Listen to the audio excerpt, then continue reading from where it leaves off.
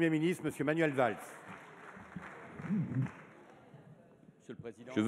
Here and now, I would like to once again affirm a message of support to our Muslim compatriots. The state must act against radical Islamism, but the state must also protect our compatriots and fellow citizens that are Muslim to avoid mixing up things like we're hearing across the Atlantic, but also in our own country. That's what the French Republic is about, and I wanted to express that on this day, the anniversary of the 1905 law.